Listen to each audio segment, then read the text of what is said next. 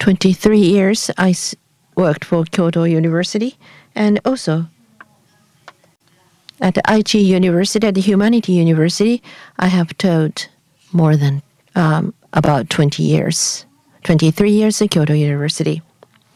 And during this past 20 years, I learned a lot of things that I did not learn when I was a part of Kyoto University.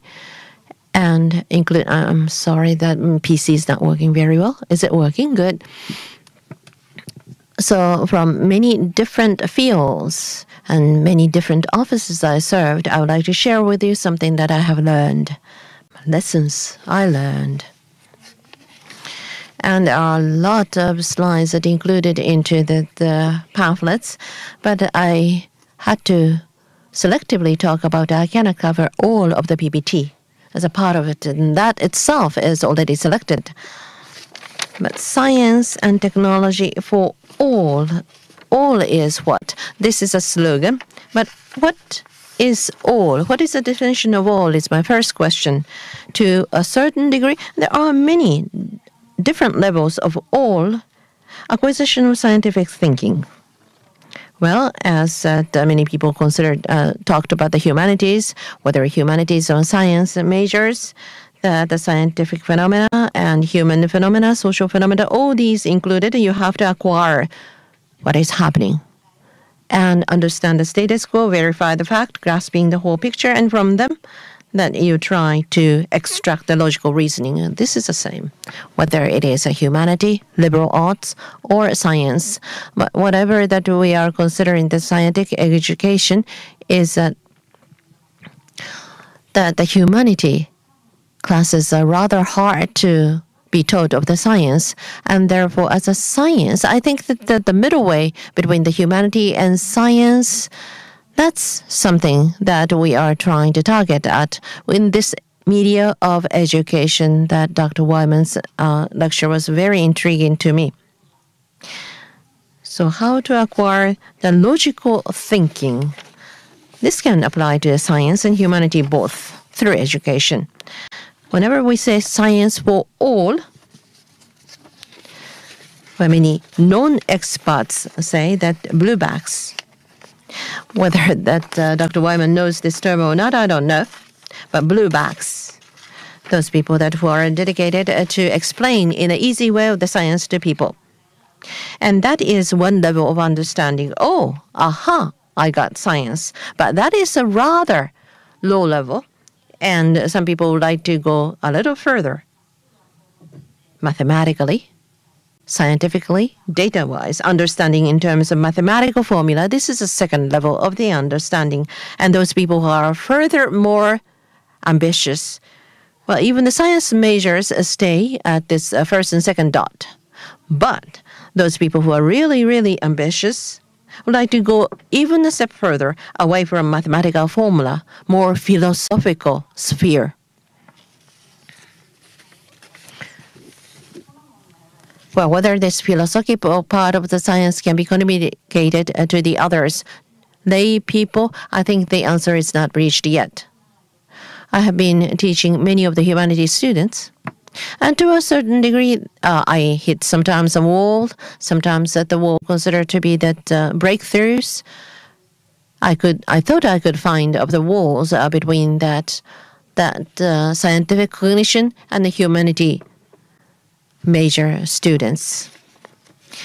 Well, most of the science stay at this level. I know this because whenever that I teach the science, humanities students reading books, and I read a lot of the blue books, introductory books. Well, but the students, if you don't understand, they don't understand. And if the authors don't understand, the books are incomprehensible. Sometimes really some of the so-called blue books upset me. And those people that go to the third level, write the book, it's very intriguing. And so even the scientists sometimes can understand the contents of the blue books and sometimes cannot understand the blue books. I read the books so many times and knew the so-called that sometimes the challenge of the blue backs. I read so many books because that as a part of the EINSTEIN NPO that I organized, one of the leaders of this NPO, Takuya Matsuda, says that the third level, away from mathematical formula, once that the science can advance to this third level, that they can really communicate the science to the lay people. But usually the science stayed at the second level, understanding in terms of mathematical formula. So these are my experiences. So please read these through on your own. I really wanted to get into the environment, and I have been very active in environmental protection. But in order to focus more on that, the topic relevant to today, I would like to introduce to you 1, 2, and 8. One is that training in algorithm training, logical thinking. What is logic? Not exactly the understanding of science, and how to develop the logic and how to extract the conclusion. And there are many reasons I started with this algorithm education. Well, I taught computer as well, and so are humanities students bad at algorithm? That's something. Well, whether that they are bad or not, I don't know. Well, some of the humanities students are very logically thinking, at par with the scientific measure. So that I would like to clarify on this. My classes is offered to about 500 students at the time, sometimes 1,000. In case of 1,000, I gave up because at any classroom possibly contain 1,000. So postdoctoral student took care of half of them, 500 and 500. It was wonderful for me because that we could engage in a dialogue of what is the better way of teaching. And we came to the ideas, and that is to challenge the students. And this is a way that a better way of understanding students. So splitting up the 1,000 students into two, and one, of course, that we use different classrooms at the same time, simultaneously. And my postdoctoral students and I got together after the students and compare notes. That was a wonderful learning experience for me. Dr. Wyman said that sometimes that he has to face many students, but can you imagine 500 students in front of you? In your case, you know, that maybe many of the students are highly motivated, but in case of humanities students, it's a part of the liberal art.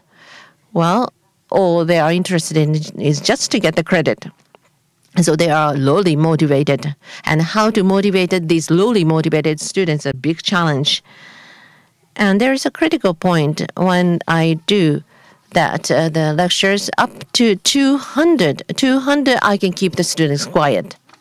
But between 200 and 300 students, in case of Japan, that is, I don't know, that overseas, there is a critical point between 200 and 300 students. And if the noise started, it ramifies immediately to all the students. You have to quiet the student down. That is a big challenge to start with. And unless the students are highly motivated, they cannot keep quiet. So that's the first challenge I keenly felt. At one time, training in algorithm, I offered this class. 500 students, very, very quiet. Even the pin can be heard to drop. I will explain to you later. That are humanities students bad at algorithm? That is assumption, many people say.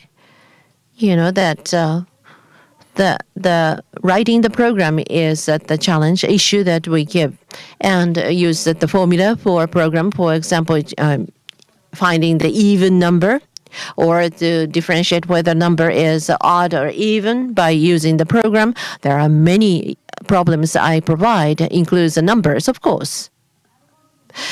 And algorithm itself, depending on the formula, logic is logic. So this is whether that the student's algorithm can really pursue that, the logic or not. So IBM employs many people from the humanity classes, but they provide the training and the algorithm flowchart of the lectures that I try to imitate this. Well, starting from this starting point here, and here is a problem, sample solution.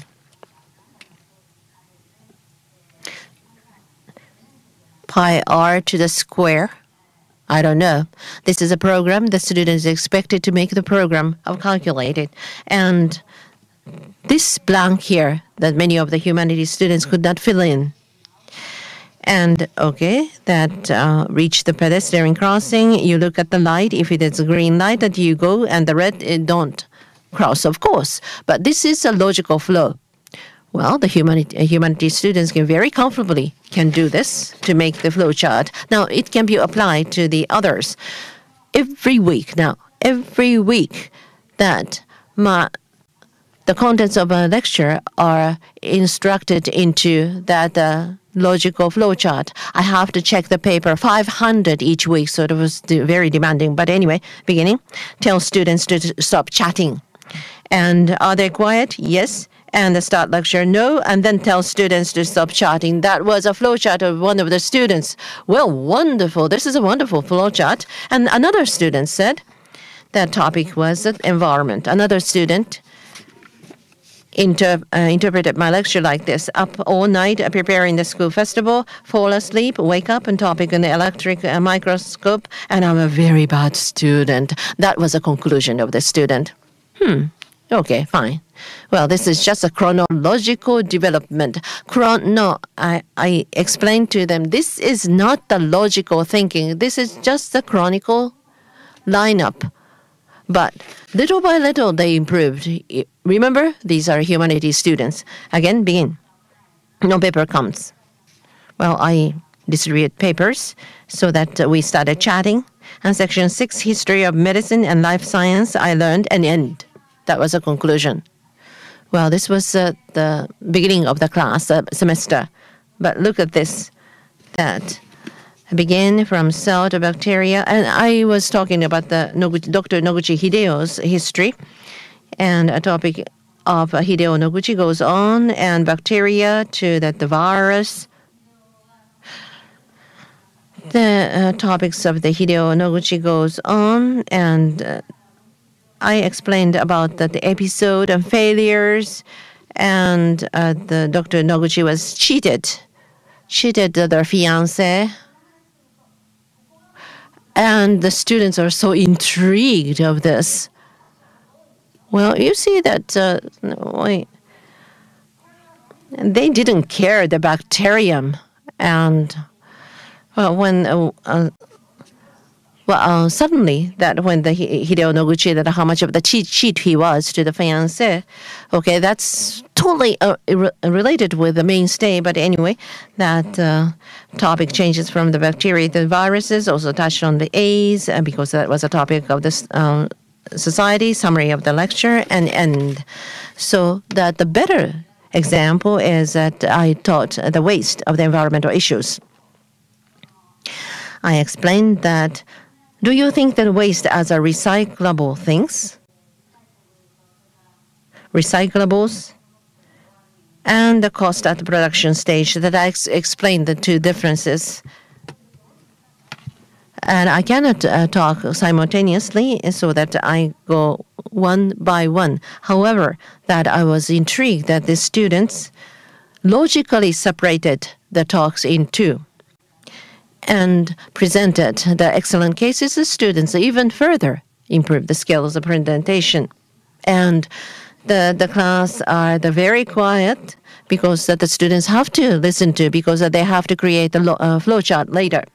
Working very hard, and the other students start to admire those students are taking notes furiously, and useful when writing other reports, they mentioned, so that the logical flow or the flow chart was very helpful for applied to the report writing.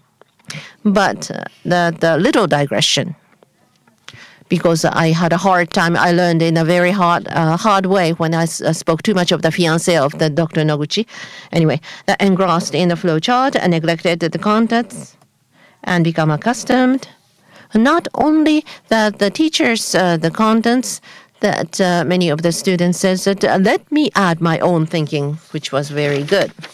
And toward the end of the semester, look at this. When I explained about the energy, and see, you can see the problem of resources of energy, waste concept. I think this is a wonderful way of proving the students are understanding, grasping my contents of a lecture very, very well.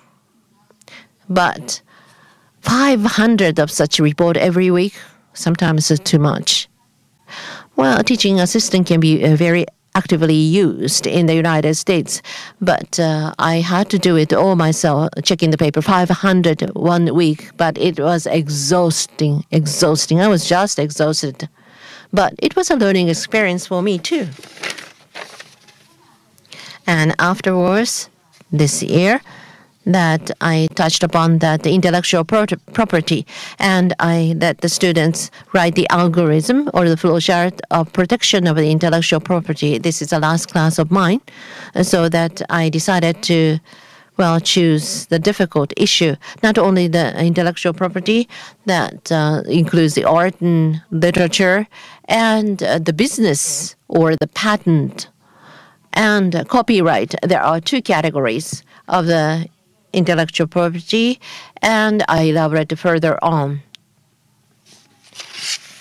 And many of the students are making fantastic progress. So meaning, humanities students, many of them are very good at the logical thinking. They are not as weak against the algorithm as many of the science teachers say. So the newer challenge, well, you see that the flowchart has just two branches, yes and no. But sometimes the tree chart has 3-4 branches, and I allow them the 3-4 branches, and they apply this also. So this is my experience. My question to you, Dr. Wyman, is that what do you think? Logical thinking, do you think that you can improve the logical thinking by practice? I ask you this question because how much that you can train, improve the logical thinking or logics, I don't know yet. When I'm teaching the Excel program, this and this and this. If there are two girls, and one girl says, understand very well, but the other, no. Very serious students and two very good friends, but it's apparently extremely difficult for one girl to grasp the Excel and also that the procedure of the teaching, so that I'm interested in what separates the rather poor students of logical thinking and good student of logical thinking. One wall here is professional and non-professionals that you mentioned, the novice and expert. There is a wall of jargon. Technical terms, how to deal with the technical terms of the issue. The concept of entropy that I taught when I taught the issue of the waste treatment. And logarithm is always necessary. Whether to teach or not teach a logarithm, that was my big worries. Well, sometimes they say that the 10 or the digit, 10, 100, the 2-digit, 4-digit, and 8-digit, and logarithm was a part of the digit. And then psychology teacher says that, no, you are teaching a wrong thing. Why you use a logarithm? Because it is convenient. Then you have to teach the students that use a logarithm because, see, it's very easy to use. Whenever there is a log, ring the bell. Ring the bell, that is, that I don't know whether, but you have to stop that resistance to this jargon of logarithm. This is, I think, the part of the cognitive psychology, to stop the resistance.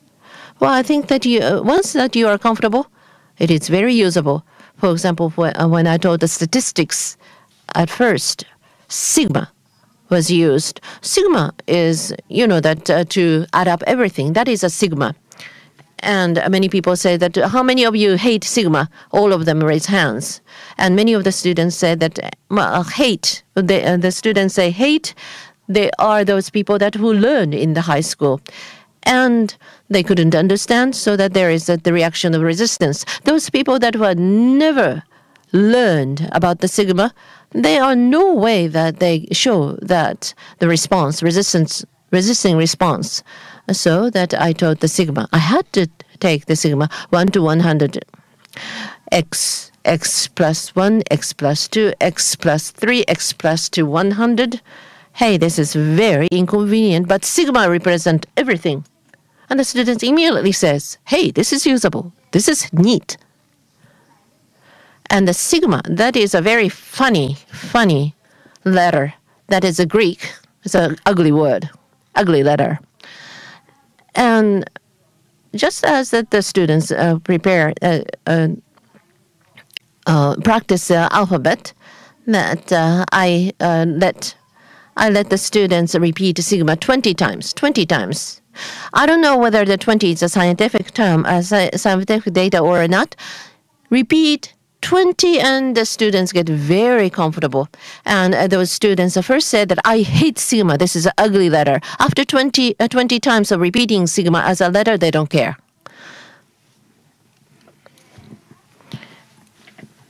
So that was a part of my experience also. I guess that in the United States, there isn't too much of the separation with humanity and science. But in a high school, already in Japan, that the students choose one or the other. And well, many of the students that come to me do a little bit of the mathematics, not physics.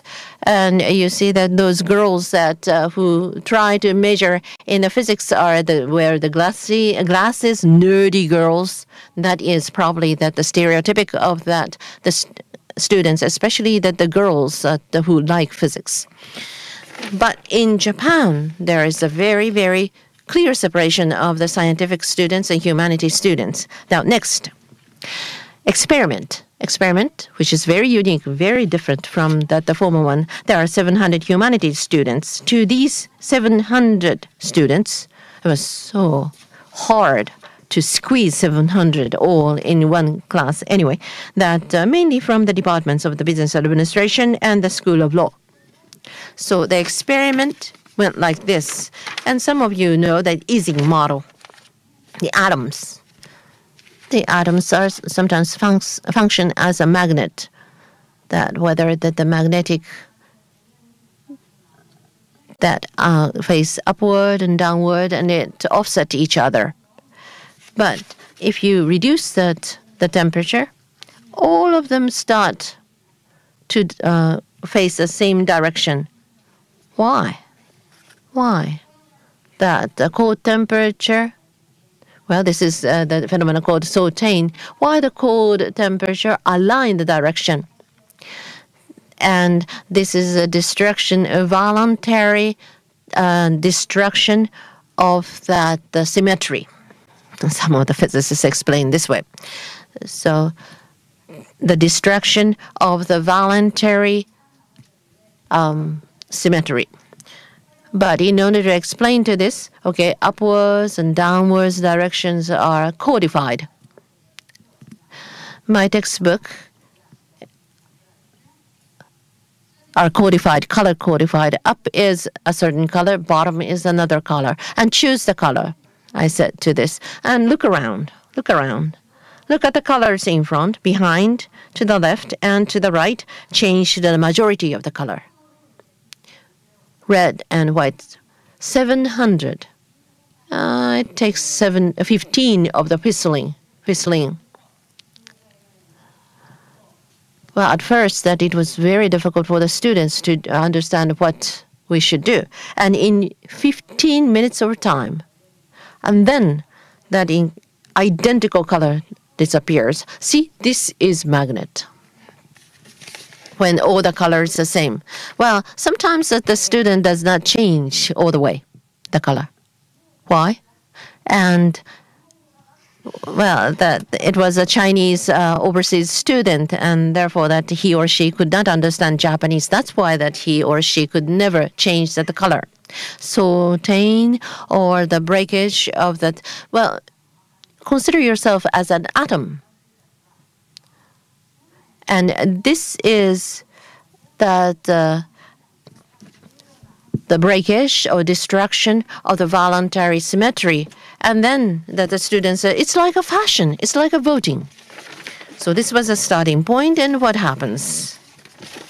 And this is a computer. Well, this can be done by computer simulation, but the human being students can participate, and all the same color appears with a little bit of that increase of the temperature, and then you can allow the free movement. And once in several times, you check the color, and you choose the color you like, and then this means that the increase of the temperature, the noise comes, and many of the different direction starts, and therefore that only this kind of the one way of the direction is only possible when that the temperature is low, the temperature is up, and then that the atoms start to move freely. And another experiment. Well, this was highly evaluated by that physicist magazine, Nuclear Fission Experiment in the Classroom. And uranium, big nucleus, which is that the proton and neutron, and Miss Neutron and Miss Proton can be included into the nucleus.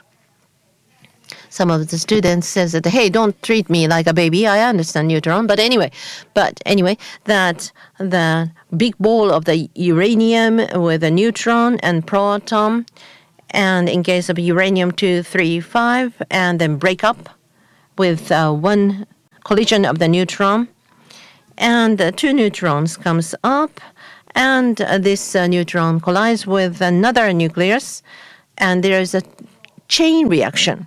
Chain reaction is experiment in the class that I give a cue, and the three neutrons are thrown, and from 1 to 3, and all over the class, that there will be a lot of balls jumping all around. If this takes place, this is a nuclear fission, and the release a lot of energy can be used. So this is my explanation of the nuclear fission experiment using students.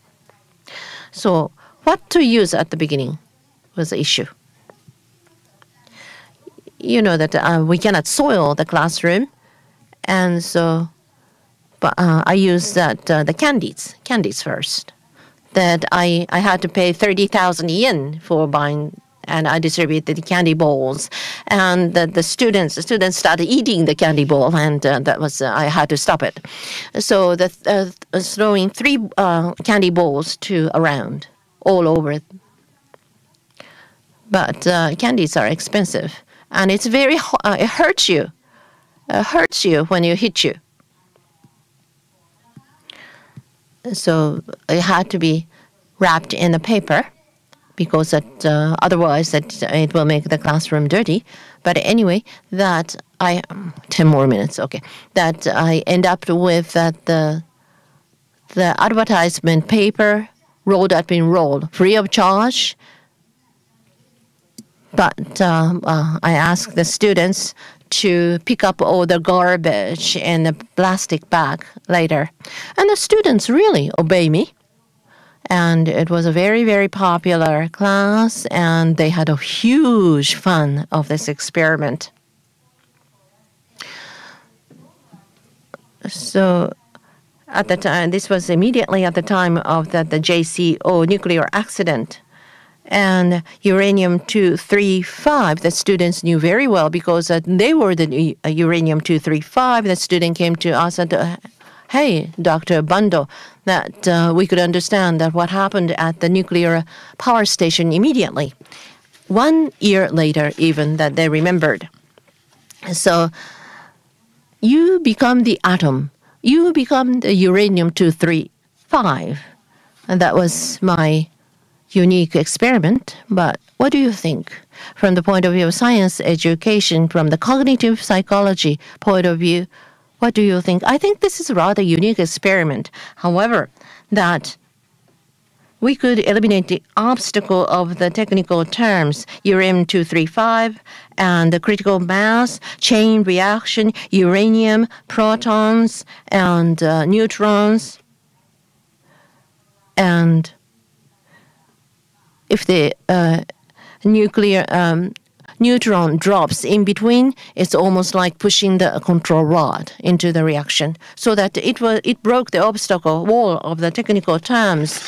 And the students start saying that, hey, this is just like the fashion and trend or the voting. And hey, Dr. Bando, that I understood very well because it's an atom. Not only that in my university, and I was invited to Nagoya University to do this, and the senior students of the physicist major said that it was the eye-opening experience. So this is sort of a hands-on experiment and simulation. And Dr. Wyman very aggressively visually use the result of the experiment by simulation. So what do you think? How do you compare that experiment using the body of the students itself or simulation? Real versus virtual. Analogy, how effective do you think the analogy is? This is my second question. That the slow neutron is good for controlling the fission.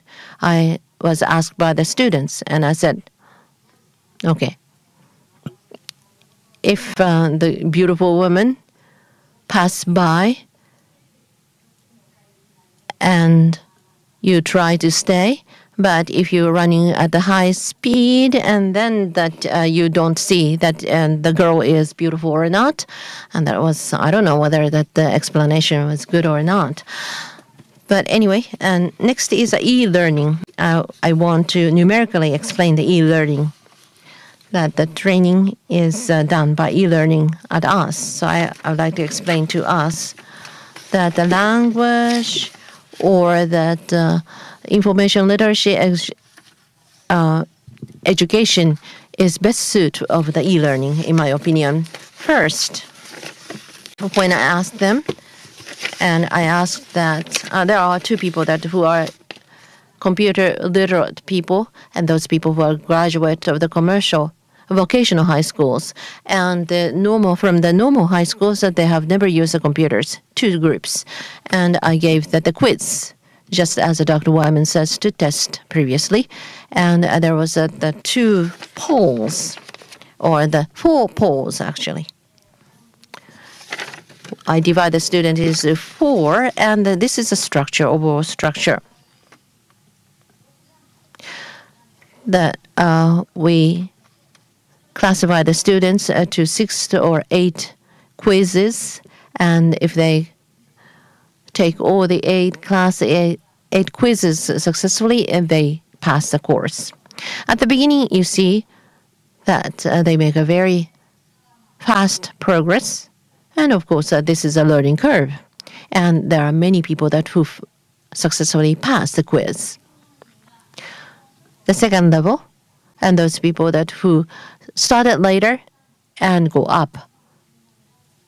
4, 5. That the harder the test that they take later and draw this curve. And so this is the number of the successful students. And ultimately, you see that generally that we get the normalized distribution. However, what was very intriguing of this is that there is a big difference of the women and men and women. Well, at the beginning, the elementary tests, that most of them are the female students, girls. I was wondering because many girls come to the elementary class, but the boys come later to take the quiz. At the beginning, at the end, really, that many of the boys rush to rush to the class to take the examination to pass the course. So this is a rank A, B, C, D at the beginning. That the ranking, the A was the early taker of the quiz, and B, C, D latecomers also achieved ultimately. So I think that the e-learning is good for the normalizing, and depending on your level of the previous knowledge and the progress speed. But more intriguing is that the gender difference. At the beginning, it's that the female. In the end, that the boys come up and end up 50-50. I think this is a common trend. What does this mean? That women try to prepare early and do a steady work and start earlier. And the boys tend to rush in at the very end. And women have superior grade in everything. That's probably the reason for this. So using the e-learning clicker, sometimes the people use the cell phones instead of clickers to check how much the students can understand the contents. I believe that there is going to be the advance of the quick feedback and adjusting the course of lecture depending on the feedback and the level of understanding of the students. In this case, digitalization, e-learning, and many simulations for helping the understanding. I think this is the age that we are in right now. But what is the issue is that the teachers cannot catch up from Japanese comedy to the Disney movies. Well, the comedy show is just on the stage. But if you make the movie out of this and disclose, everybody can learn. It is possible to use images in education to have the little bit of element of man-on-man dialogue and one against all. Well, this is a part of the effect of e-learning, but I think that the teachers have to do a lot better jobs. To me, the e-learning is for the evaluation of the level of the understanding of the student, clickers and e-learning as well.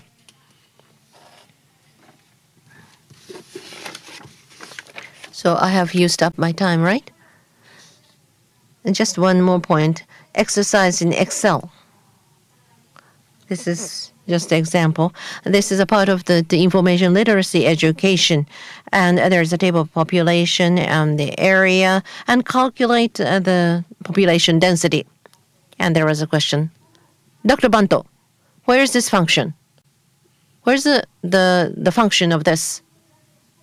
It is just a division. What do you mean by the function? For my students, you see, all these should be included into the program, as a program is a black box. That's why that the student asked, hey, where's the function of this?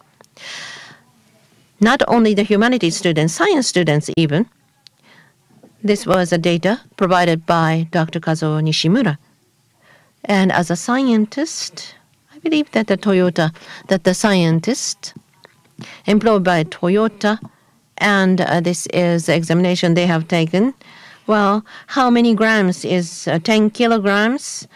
And this is elementary school's problem. Volume of the triangle pyramid, less than 50% of that the rate of the correction. So there's the science students doesn't have too much to boast about, because probably that they consider the formula to be remembered. That distance equals a speed times time. DST. Well, if you forget this formula, that's the end of the story. So that's why the scientific students, science majors, are as poor as the humanity majors.